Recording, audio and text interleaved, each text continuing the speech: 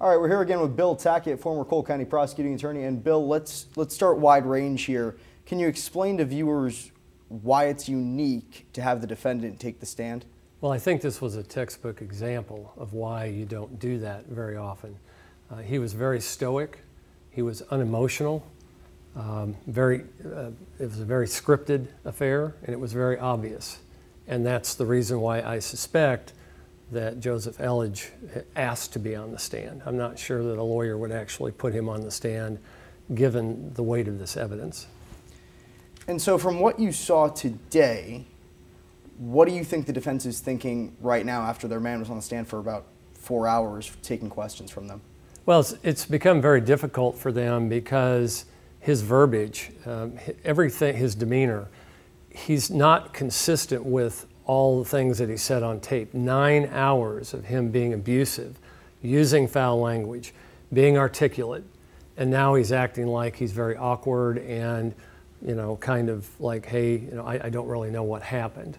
It's just, they're lacking, the defense is lacking the consistency of his demeanor and the things that he's saying, and it's a real problem for him. Is it fair to say that one of the biggest risks they took by putting him on the stand was now prosecuting attorney Dan Knight had all that time, if you remember, to prep this cross-examination? What did you see from attorney Knight when he came out? What Danny did, Danny Knight, he is painting a picture of a very cruel person, of a person that's not stoic and just kind of sitting there. He's showing through all of the videos that were done and all of the actions of the defendant over 3 days after he killed her that, you know, this wasn't an accident. This shouldn't be voluntary manslaughter, right? This is a higher level homicide. And he's doing that quite well, but he could never have done it had Joseph Ellege not taken the stand. It's rare that a prosecuting attorney gets this type of opportunity. Is that fair to say? Yes, it's not very common that the defendant takes the stand, and particularly with 9 hours of audio of him being abusive and saying things that you can't say here, for instance. And so that's very unusual to have both the defendant take the stand and to have the defendant have 9 hours of audio. To be the attorney, right, you're going against someone who has no legal experience in this sense, right? Joseph Ellege was a mechanical engineer.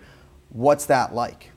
Well, it's obviously very difficult when every time you're asked something and you try to deny it, the state produces the audio tape of you saying it, which is what happened in court today right off the bat. He said, no, I didn't say that. They queued up the tape. Boom, there it was. Instantly, he's lying. And that just makes it terribly difficult to testify when you've got audio of yourself saying one thing and you're trying to say another. What did the jury learn about Joseph Ellege today? Well, they already knew from all the audio recordings that he was abusive and that this is a pretty cruel guy. They got to see him up close and personal, try to wiggle his way out of it today, and Dan Knight just didn't let that happen. You were a prosecuting attorney. If you had this opportunity, how often do you prep? What are you looking to set him up for when you have the defendant in the box? Well, if you don't have a lot of evidence, then you know you have to continue cross-examination until you've convinced the jury that this person committed the crime. In this case, there's a lot to cross-examine him on, and that's why it was an unusual decision. Next few days, everyone has kind of come out and said, right, defense, prosecutor, judge have said it's really wrapping up here. What do you think we can expect coming up? I think you're going to have closing arguments tomorrow. The jury will then, they're going to deliberate. You know, this verdict could come pretty quickly. It's not whether or not he did it. It's what level of homicide you're dealing with. And that's where they will spend some time dealing with that aspect of it. All right, Bill Tackett with some analysis for us. Bill, thank you.